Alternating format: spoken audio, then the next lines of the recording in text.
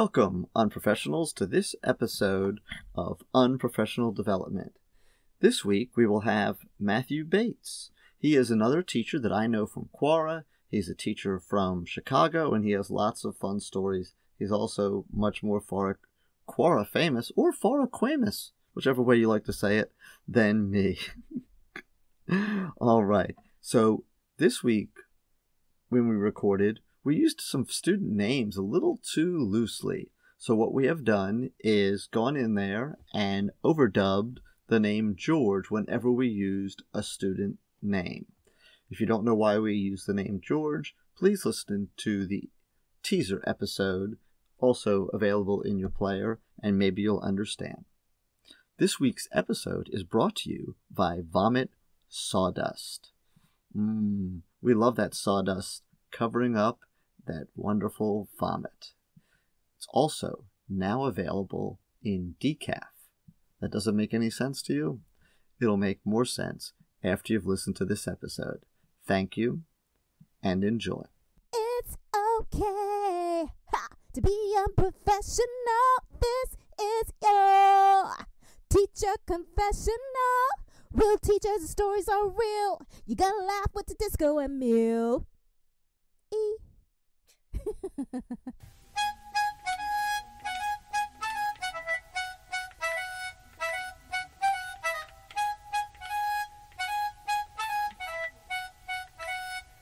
Welcome, unprofessionals, to another installment of Unprofessional Development. I'm Tedisco. And I'm Mealy, and today we've got a guest, Matthew Bates. So this will be our third Quora guest. So he is famous on Quora. I've been following him from way back when he had a different name. I don't even remember what that name is now, but you had the little, martini glass guy. What was his name? Jamie. Jamie Barth was my first name on there, yeah. Jamie Barth. Jamie Barth. There's a good story as to why I did that, but we'll get to that later. Let's hear that story, and we'll go forward from there. Well, I started writing about politics on a different blog, so I didn't come into Quora as like a teacher writer. It was mostly about politics, and of course I can get really nasty when you're writing online. So Politics I started gets nasty on the internet? The blog that I had been working on, that I had been writing on, closed. It was a blog for a progressive radio host, and I was like the lone non-progressive there, right, kind of holding my own. And I was really enjoying it, so I went looking for another place to write, and that's how I found Quora. And I just immediately, it's just good. You know, we teach our students this too. It's just a good practice to use a fake name online. Yeah. I started using one, not expecting to become popular or anything. I just had some thoughts that I wanted to share. And next thing I know, like I had 100 followers and 200. And then by the time it took about 8 or 9 months, I got up to 14,000 followers. Wow. And then I was like, well, there were some other things going on. I was spending way too much time on Quora. I was having way too much fun with it, but I was neglecting things that I was supposed to be doing in the real world instead. Because I'm a guy of extremes, I just decided to cut the whole thing. I emailed the people at Quora. I said, I need you to delete my account immediately, because when you normally delete it, it's like a 2-week grace period for you to think about it. And I'm like, I need to not think about this. I need this, I've made this decision and I need this done now. And so part of me emailing them was also me telling them that I had been not using my real name, because they have the real name policy. And they were totally cool with it. They deleted it within a day. And then about 6 weeks later, some people that I had kept in touch with, that I'd met in Quora, but I had kept in touch with outside of there, they were encouraging me to come back. And I was like, okay, I can moderate myself now, because I did miss it. So I came back, and then the people at Quora were like, well, we're going to need to see your ID at this point.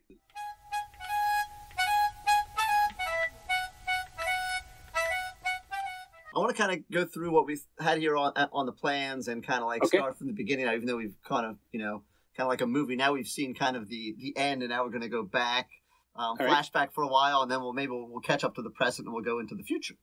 Okay. So you're an English teacher, and you write extensively. So some of what you write is opinion, but there's also a story element. So I'm curious, is there a story from your childhood, or is there a movie, or somewhere where you really say, hey, here's where story really became a part of my life, both telling stories, reading stories, sharing stories, and breaking down stories? So that actually relates back to when I first started writing about politics. As a voyage of self-discovery, being the one person in a group of people who thought differently, I realized that a lot of the way I think about politics goes back to things that happened to me when I was young. And so then, as I went on to Quora, because I didn't write like stories about my life or anything, I just spoke politics on the politics blog. But I did realize that because of my size, I'm a big guy, and a lot of the social isolation that I experienced in middle school and high school kind of led me to sort of an isolationist libertarian worldview. Like whenever someone says something, I'm like, well, that sounds like a personal problem. And it's because, it's because that's what I always felt, like that sort of like sense of not me against the world, but me here, everyone else there, everyone's their own little world sort of feel.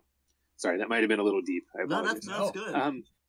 So on Quora, when I started writing politics, every now and then, because you need to for your own sanity, I came up for air and I wrote about other things from my childhood. And for whatever reason, some of those stories really seemed to get a lot of traction, particularly when I wrote about my sister and her struggles with addiction. Mm-hmm.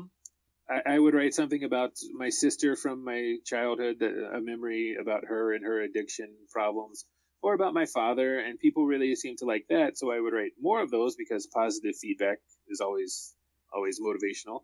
And then I'd write about my own children and my home life, and it became like writing about like life stories like that became the most popular thing I was doing, and politics was like the side thing that I was doing. Mm-hmm. And then I started writing about teaching.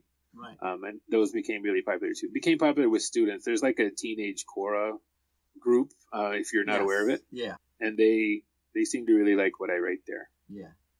And so did you like writing when you were young, or is this something you kind of discovered later on? So I'm hoping none of my current students hear this, but I despised writing when I was young. I was not an avid reader either. I was a video gamer. So I teach at a Catholic school, which still like really presses cursive handwriting. I can't read cursive handwriting, and I have to tell my students.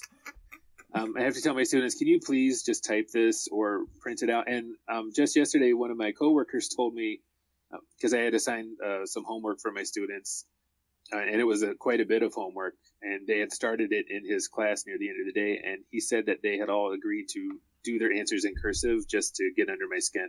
Nice. Which, whatever, we're just going to trade and grade anyway, so they're just making their own lives harder. But yeah, it's not that I can't read cursive, but it's like I'm translating it.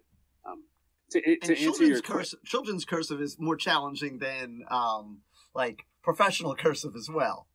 Yeah, it's like when I'm flipping through papers that aren't typed, and most of them are in print, but then I'll get to that one in cursive, and I just have to take a deep breath, like, okay, I can do this. Here it goes. and it is like I'm translating it like it's a whole other language to me. I have to think about every single word. But to answer your question, that's the physical part of writing. To answer your question, no, I wasn't ever really an avid writer until I started writing on political blogs. Okay. So, yeah. I know exactly what you mean, too, about the kids' handwriting. Like, when I have a kid who turns in and they just have sloppy handwriting. Like, it just looks like they put a crayon to a napkin and just went to town. Like, I can deal with that.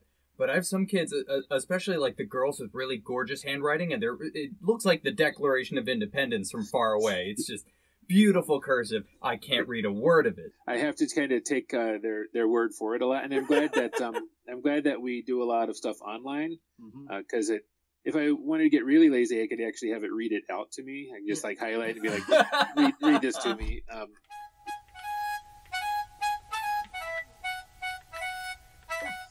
So kind of want to get also into the Matthew Bates story, and some of the people obviously that are going to listen to this are some of them you Quora followers, but lots going to be people who don't know who you are. Uh-huh. So what I know a little bit about you is that you graduated college and you worked in an auto parts store. I don't have the quite timeline on that, but I want you to kind of talk us through being in the auto parts store and managing the proletariat, we shall say, that is there, and then how that helped you to become the manager of the middle schoolers, and what's the Venn diagram? So I went into the auto parts business 2 years out of college. While I was in college, I worked with special needs kids. I was like a one-on-one helper for like the high school boys who were in wheelchairs and had cerebral palsy and stuff like that. And I worked for a family, and to this day, that's the most money I've ever made, was working for an individual family who just needed someone to be with their son. He ended up passing away, and then I worked for the school system for a little while. But then a friend of mine asked me if I could come and work for his auto parts store. He had inherited a mom and pop store. He didn't inherit it. He married into it. His wife was the oldest daughter of the owner. He really like a Tommy Boy situation almost, huh? Yeah. He really lucked out in life because the store had an apartment above it that they were given rent free. Okay. So by the time he was 27, he had zero debts. He had an awesome wife, and he had a business that was making money hand over fist. And I was like, well, great to be you. I'm jealous. Good friend of mine, and he called me and he said, he told me there's a lot of money coming in and out of this place, and he didn't trust anyone. And he asked me to come and work for him. So I did that for a couple of years, but that was like 55, 60, 70 hours a week. And at that point I had gotten married and we already had one kid, and I was like, I need fewer hours than this. So we went our separate ways, and I went to work for a retail auto store. Am I allowed to say that I worked at AutoZone? Yeah, sure. Get us out, baby. Yeah. All right. Maybe there'll be a sponsor one day. Yes. This episode I got hired straight into a management position at AutoZone. This particular one, because I live in Chicago, this was the biggest one in Chicago. It was the hub store. We had one manager and 4 assistant managers, whereas a normal store only has one of each. I was one of the 4 assistant managers. They were training me to be a manager, and then eventually, like, just to keep working my way up the ladder there. And so I worked there for a couple of years. Part about being a manager is you have to treat people like adults, and if you don't treat them like adults, they will intentionally act like less than they really are capable of.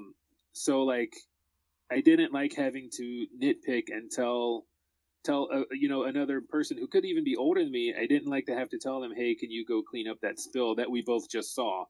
I would rather thank them for actually doing it, or just start to do it and see if they stopped me and took it over from me. So yeah, when you get to middle school, and this is a struggle here in Chicago because we have K through 8 schools. There are no separate middle schools here in the city, which I wasn't raised here, so I didn't realize how weird that was until I got here. Because I teach 14-year-olds who just that morning were sitting next to 6-year-olds, waiting for the school to open. Yeah. So there's a problem with some teachers at the school thinking that everyone at the school is a child, is a like 8, 9, 10-year-old kid, because that's who they work with. And since those other students are there, they must also be like that. And you have to treat the 11, 12, 13, 14-year-olds, you have to treat them like adults. And part of treating them like adults is letting them fail if they fail. And so that was in management too. Like, if people, were to want to leave early or whatever, or were not being very reliable, we would cut their hours. And that would become a problem for them, but it's like, well, that's the decision that you made. Like we give out hours. The way that it worked, we would give we'd have 2,000 hours that we were able to dish out to all the hourly employees. And they went to the people who were the most reliable. And some of the unreliable ones would complain a little bit. And I'm like, well, because I was the one in charge of the schedule there. Yeah. I'd be like, well, last 3 weeks I've given you the hours that you wanted, and you keep either calling off or coming in late or leaving early. So, what am I supposed to do? And then, so it's the same for middle school. You just treat people like adults, and part of treating people like adults is letting them fail and letting them have consequences. And I think that's something that a lot of non-middle school teachers struggle with, like the teachers who teach the younger grades. Mm-hmm. One of the things that we have to work really hard on at my level is stopping the hand holding. Right. That the adults keep doing. Okay. Not the kids holding each other's hands. No, not. So, yeah, I can tell you some stories, but yeah. It's Okay. Yeah, but I mean, we still deal with that at the high school level too, and it's you have to tell them where the line is, right? They need to know if they're on a path towards failure, right? It shouldn't be a surprise to them, but we shouldn't be afraid to give them a consequence and to let them fail if that's the choice they're making. They should feel that consequence. Right.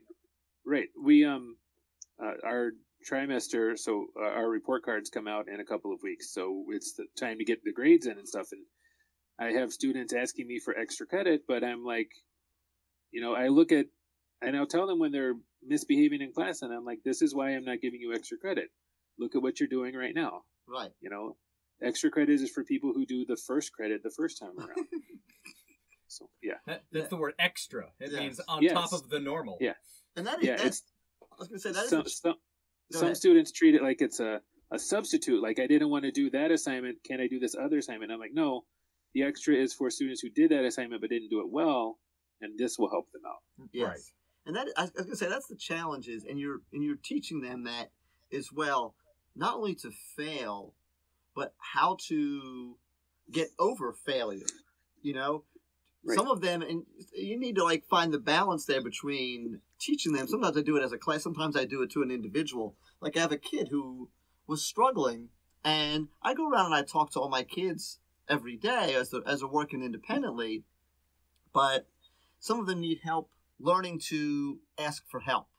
Like the ones that won't raise their hands, or the ones that are embarrassed and say, "Hey, I've got that," and then you find out when you grade whatever it is that you're grading for them that, you were lying. Were you lying to yourself?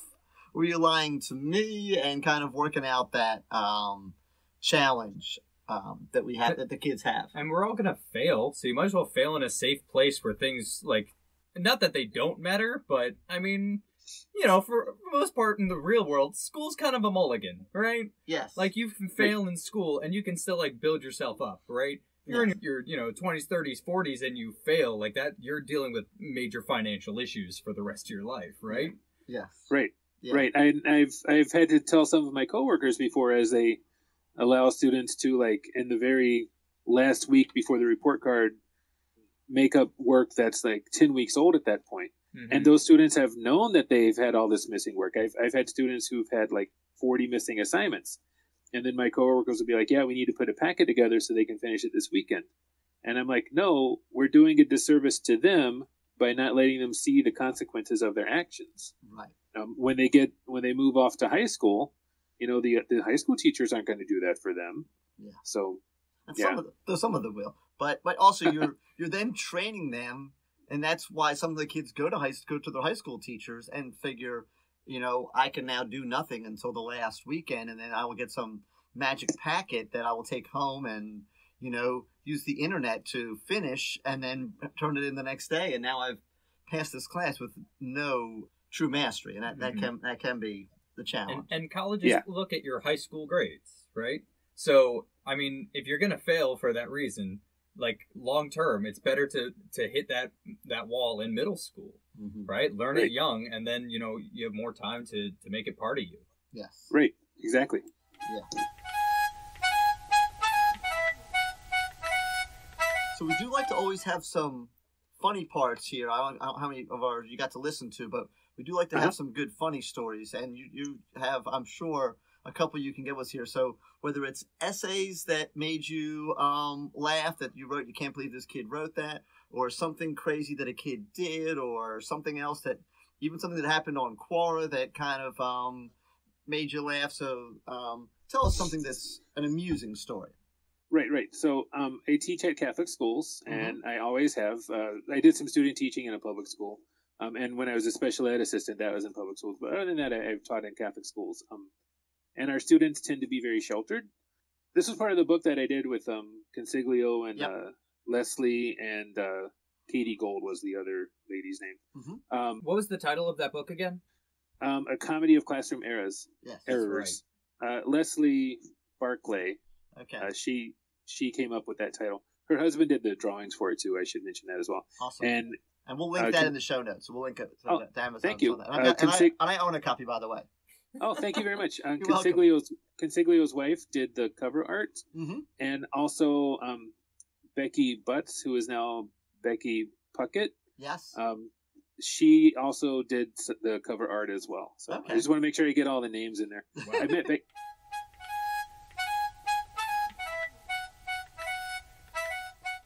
I had a 14-year-old student, and her name was George. and she's probably she's got to be in her mid-20s by now.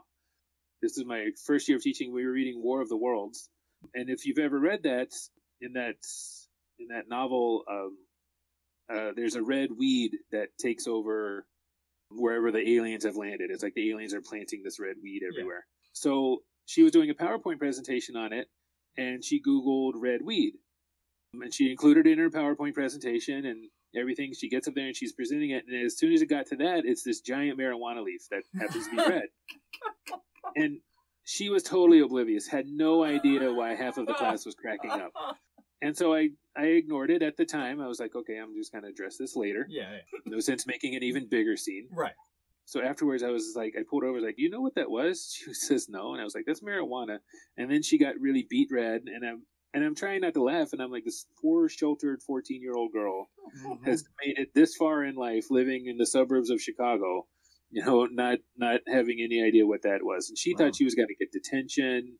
She thought, like, her parents were going to, like, be really angry, but we all had a good laugh about it now. So, George, if you're listening to this somehow, that was very funny. Thank you. Yeah, it is amazing. We've talked about this multiple times.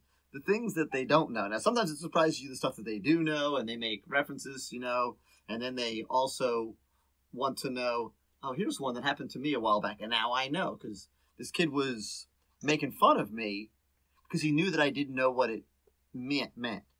Yeah. And he said, got any rips? Do you know what that means? No idea.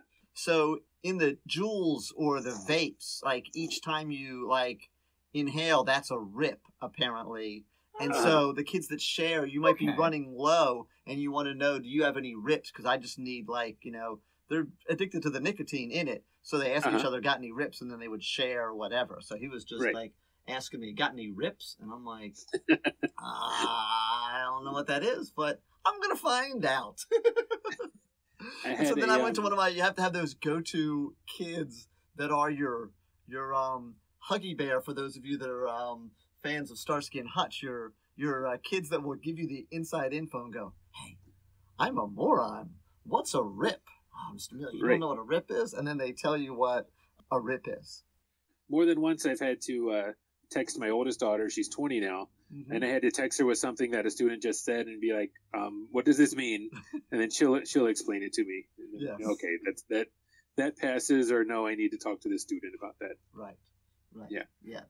I know. I'm always proud when I learn new slang words. Are you? Yeah. I was, it was years ago. I was talking to somebody and I just learned a new slang word. And I was like, oh man, I found out this word. And they're like, what? It was like guap. And they're like, guap, for those of you at home. A guap is a pile of money. You got like a bunch of money, you got guap. And so I was like, guap. And he goes, psh, guap is cheddar. And I was like, what? He's like, lettuce? I was like, are you making a sandwich? He goes, I got a sandwich in my pocket right now. And I was like, look, I know we're exchanging words right now, but communication is not happening. Right. So, I've got, that reminds me. This is a good one. So, they pulled one over on administration. Okay? Are either of you familiar with what the term ratchet means? Yes, I know what that means. Okay. So, ratchet, for those of you who don't know, means basically ghetto. All right? But they had convinced the student council person who was in charge that ratchet meant tacky. So, we literally had, during Spirit Week, we had Ratchet Day. No. We did. They announced it over the announcements. No. It's going to be Ratchet Day. And so, and they explained, oh, Ratchet, like tacky. And I'm like, I didn't know. I'm like, oh, Ratchet means tacky. Okay. So I dressed, I mismatched my socks, and I, was all, I was in the spirit, and I dressed all crazy. So my job that year, my duty was, at the traffic circle where the kids are getting unloaded from their parents dropping them off, the car riders. So every kid that got out. I'm not okay with this story. We can end it now. All right, every keep going. kid that got out, didn't matter what they were wearing, because I was just being goofy and I was obviously dressed. I'm like, yo, you look so ratchet today. And they, and they were looking at me like, what is this guy doing? What's wrong with him? Why would he say that to me? They were looking like offended. I was like, oh yeah, all those shoes are so ratchet. And like I just said ratchet literally to like, I don't know, 75 kids in the course of like 30 minutes.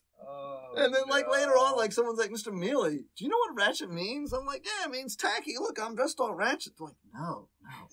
Ratchet means ghetto. Like, that means that they are poor and that they are just can't afford it, that they are just so, like, I mean, I don't know. Yeah, it means ghetto, and I don't know a nice word for ghetto.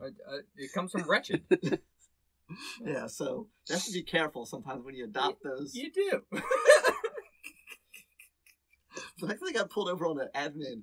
Ever since then, I think that all spirit days after that had to like be submitted much more in advance with admin approval. God. You weren't there then for Ratchet Day. You missed Ratchet Day. I was before your time. Must have. Back in the BC, before Chris. Can I back it up and tell another funny story? Oh, yeah. Yes. Okay. This was another very, very sheltered girl, different girl. This was George. If you're listening to this, you're probably about 25 or 26 at this point, and I hope everything worked out for you. She was 13 or 14 at the time. I had her class right after their recess. So she came in, and everyone settled down, and as soon as everyone was settled down, she raises her hand, and she says, Mr. Bates, why do the boys keep calling you Master Bates? Nice. On the playground. Oh, no. And of course, the boys started cracking up. They had put her up to it. Because she had no idea what that word meant. Oh, no idea. No. So I was like, George, we can't talk about this right now. You should ask your parents later. Oh. And then she said, no, I don't understand. What's so funny about it? And of course, the boys were rolling at this point. And I was like, just drop it and talk to your parents about it later. I managed to get everyone back under control. I never did answer a question for her. Right. But I don't know how you would. No. That after, and I didn't tell her to look it up either because they had MacBooks, and I was like, just talk to your parents. Right. Smart. So I got an email by about 4:30 that afternoon. So she must have gotten straight home and asked her mom, and the email was from her mom apologizing. Saying that her daughter was mortified and that her daughter had run to her room and locked herself in and was crying. Oh, poor kid. Crying that the boys had put her up to it. Yeah. And I was like, I emailed the mom back. I was like, tell her it's fine. Believe it or not, that's not the first time I've heard that in my life. It comes along with having that last name. The next day she came in and she had a handwritten apology note, and I was like, it's okay. Just like get over it and move on and learn from this. Yes. Yeah. She was a very sheltered student, Catholic school student. What a sweetheart, though. Like, yes. Oh, man. Yeah. And so, go ahead. If is listening to this, George, know you're the one that put her up to that. Wow. And call him out. I hope that everything worked out for you. So, yeah. Did George get any consequences, or did you? He was funny, but he knew when to stop. So it was like the teachers appreciated his kind of humor, kind of funny. Right. It wasn't like malicious or anything. Right. So we never for sure knew that it was him. Mm-hmm. I just know in my heart that it was him because of what I know, what I know about him. My teacher sense is tingling. Yeah. We really appreciate the stories about the Master Bates and the the red weed. Are there any essays that you can recall that I read this essay and this kid was just really hysterical? Maybe intentionally, maybe unintentionally. Because I can't I can't imagine how many essays a year. I have some standing rules now. It's actually written in my classroom. If we're doing creative writing or something. Where the students are allowed to share. The first rule is make sure it's school appropriate, and the second rule is please don't overshare. because we were going to share these with the class. Uh-huh. And I had to do that because students were writing wildly over-the-top things. Mm-hmm. And I don't, because, middle schoolers don't always have a filter like that. One student, I had asked, what was your worst injury? Like just something to write about, fill up a page, the worst injury you've ever had or the most sick you've ever been or whatever. Mm-hmm. And this student wrote an entire page about having to get stitches in his private parts, although he didn't call it that, because he fell when he was 5 years old and he still had a scar. And he was very graphic about it. And I called him up, and I hadn't read it before I called him up because I was like, all right, let's share. And then I pull a paper out at random, and he started to share it. And, of course, everyone was, like, laughing and stuff. And I don't know if he meant it to be funny or not, but at the same time, I had to stop him midway, and I was like, all right, that's enough of that. We'll move on to the next person. And then I had to put these rules in, like, no oversharing, yeah. Do you now use that as an example when you explain oversharing, or do you leave that out? I leave that out. That kid is out. probably about 21 at this point, so I hope everything worked out for him. I love that mantra. That's a good one. Yes. Yeah. It's not the exact same thing, but like I said, we come back to this time and time again. The things that you have to explain to kids, and I always explain to kids at the beginning of the year that, we go through like the expectations and the rules. Like, okay, if you need to go to the bathroom, the pass is over here, and you ask me, and only one kid can go to the bathroom at a time. I'm like, but if you have to vomit and you're having trouble getting my attention, just leave. Like, run out the door and do not vomit in my classroom while you couldn't get my attention. I'm like, I will probably yell at you and go, where are you going? What are you doing? I said, ignore me and proceed to out and vomit, because I had a teacher friend. Once you're done with your expulsions, come back. I had a teacher friend that this kid literally came up, and like, can I? Like all over the shoes and the pants, and I'm like, really? We teach high school. That happened to you? And then they wrote an essay because that's the worst injury they've ever had. I'm like, I don't want to have to deal with that, I also to this kid, it's called unprofessional development mostly because I'm the most unprofessional one around here. But I tell kids, I'm like, honestly, if you're gonna have some kind of an issue where you think you might die, I said, please, go to the bathroom and do that, or out in the hall, because I don't have to fill out the paperwork if you die in my class. I'm like, that's just too much trouble for me. Paperwork. Yes.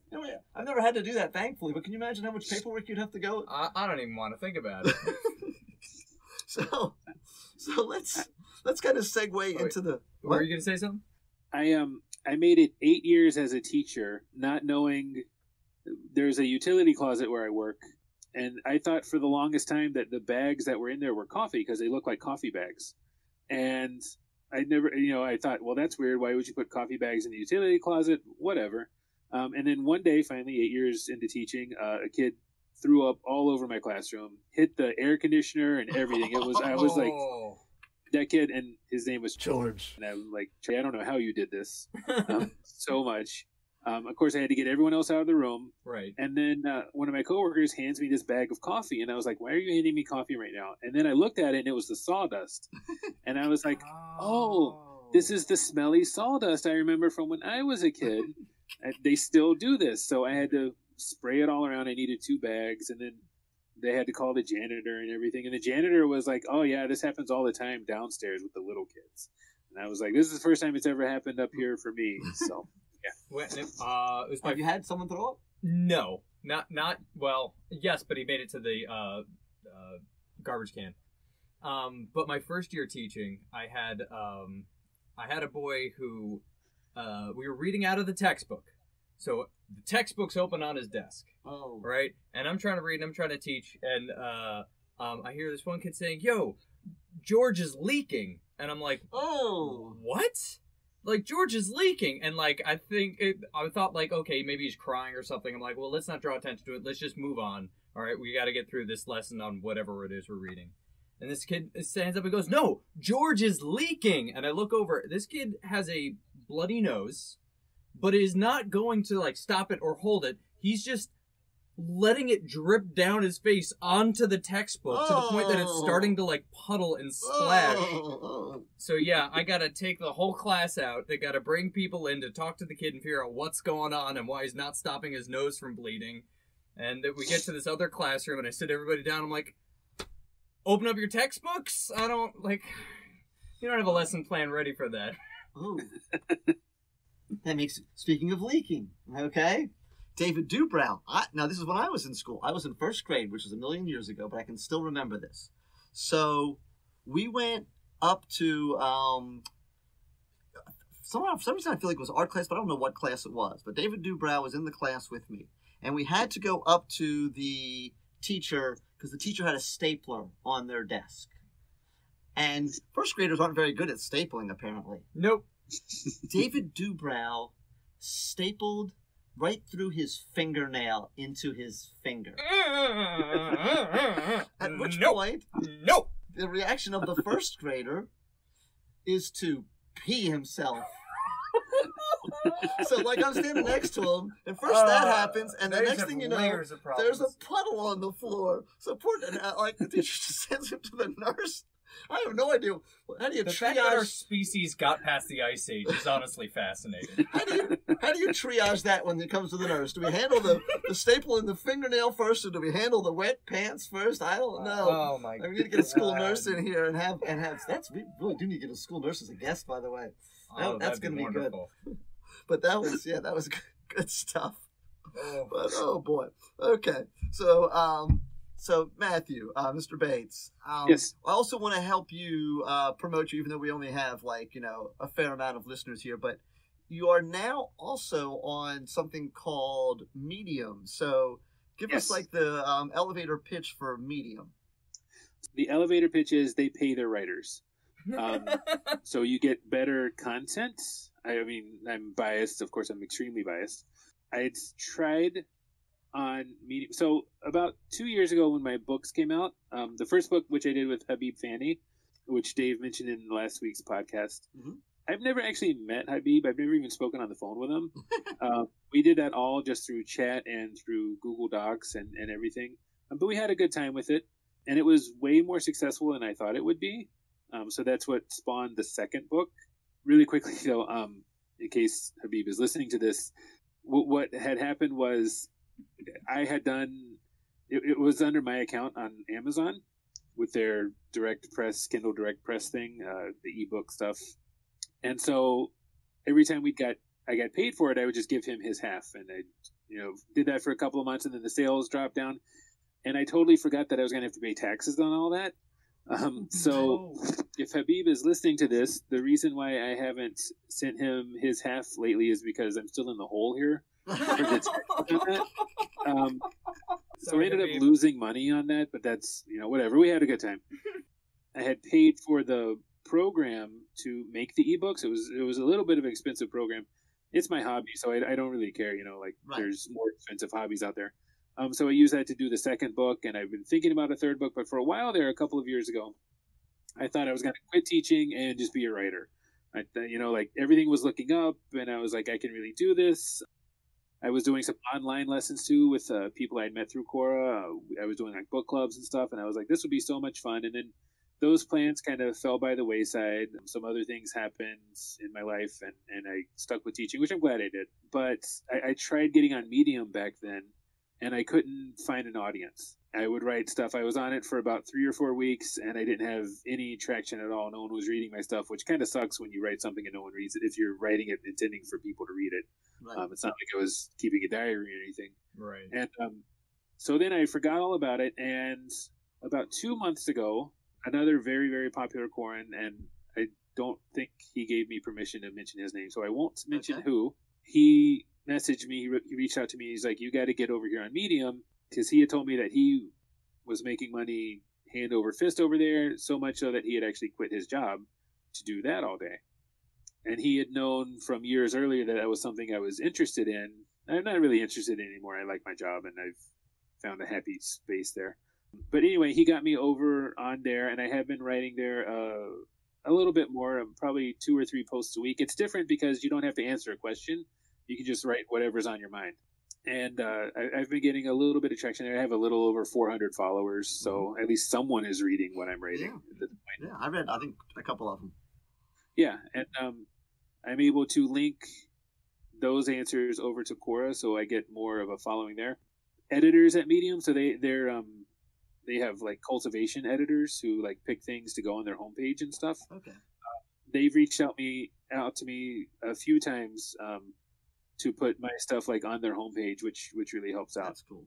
So yeah, okay. I mean, I'm not gonna lie, it's nice to get paid for it. Yeah, it definitely is. It definitely is. Yeah. And we're not talking like quit my job levels of money, Right. but definitely like, you know, maybe I'll get the guacamole on my chips this time.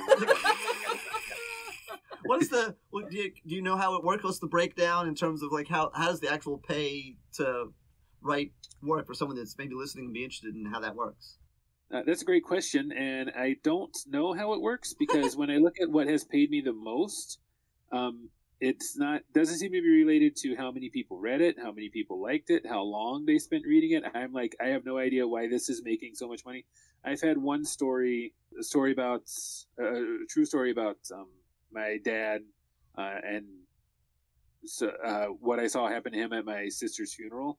But I've made over $100 on that story, and that didn't take me that long to write. But that's not my most viewed story. My most viewed story on there was something about like how the women in my life are always saying that I should feel free to cry, and I'm like, I don't cry. Like, please quit giving me permission to cry, because that's just not how it works for me. And it's not like me being macho or anything. It's just not how my emotions manifest. So anyway, that's had the most views for me by far, and I've made like 30 cents off of that.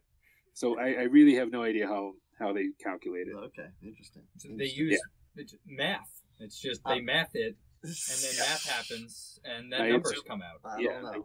I have no idea. Wizard involved or something, and some sort of a spinning of a wheel, for random numbers. Crystal ball. There's no telling. Okay. Well, again, thank you so much for taking your time out and being on here. I really enjoyed this. I know you were very humble about like how good you would be and engaging and all that, but it's been a blast. We really enjoyed it. I hope you had a good time doing this and it didn't feel uncomfortable or whatever. And so just because you want to add anything to that? I had a lot of fun. This okay. was great. So cool.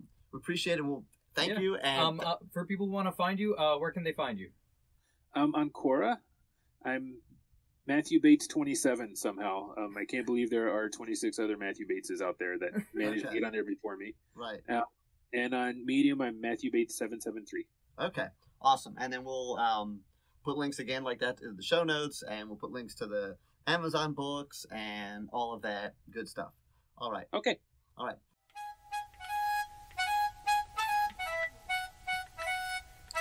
Thank you, Unprofessionals, for listening to another one of our fabulous episodes. We appreciate you listening. We also appreciate you sharing this podcast with all your friends, family, whatever. You can share it on social media. You don't need to socially distance on the social media, just in person. Alrighty? And speaking of social media, we are on the Twitter at UnproCast. We are also available for you to email us at unprofessionaldevelopmentcast.gmail.com at gmail.com. Sorry. Please share with us funny teacher stories, any kind of feedback you have for us. If you know some funny teachers, please put them in touch with them. We can always use funny teacher guests. And again, thank you and have a great day.